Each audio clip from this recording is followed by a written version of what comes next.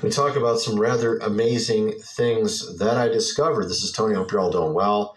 I showed this video over my other channel about a SkyTrain from 1902. As you can see here, rather smooth. Seems like pretty high technology for that time frame. You can see they have nice bridges, beautiful architecture. Yes. Not what you would expect. Under back in the a bridge. 1900s. A SkyTrain? Really? Yes. How about Skype? Skype back in 1928, 1935. This here is 1928. This is 1935. I can show you that. Let's see, where is it at? Face to face. Here we go. Skype back in 1935. That's kind of weird. It's like almost 100 years ago. They're pretty much doing what we do for a living now. You know, if you work from your home, you're pretty much using something like that. They just it repeats itself. It has to, because no one listens. That's something different, right? But actually, we had more advanced technology than even what we saw. Of course, every world fair that ever happened in every city. That as well.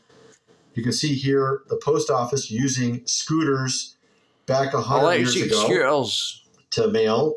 And like I said, this SkyTrain was from 120 years ago. This wasn't 100. This was 120 years ago.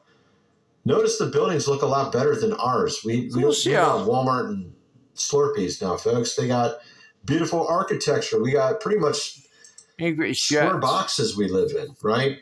I mean, literally. It's pretty much what it is with a little roof on it, you know. Like I said, I'm going to be getting into a lot of interesting stuff. They had buses back then. They even had, I mean, this wasn't 100 years ago, but they actually had some pretty advanced flying contraptions. When I watched this video, it looks just as good as some of the ones they make today.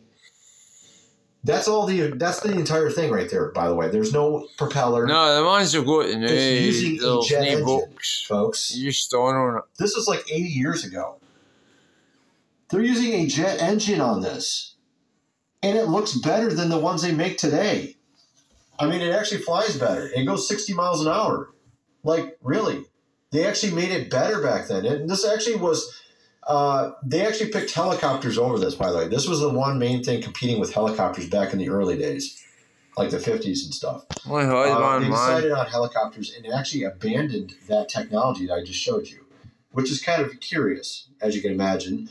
But like I said, we're going to be getting into a lot of stuff. Here you can see here, 1928, 1935, just like I said.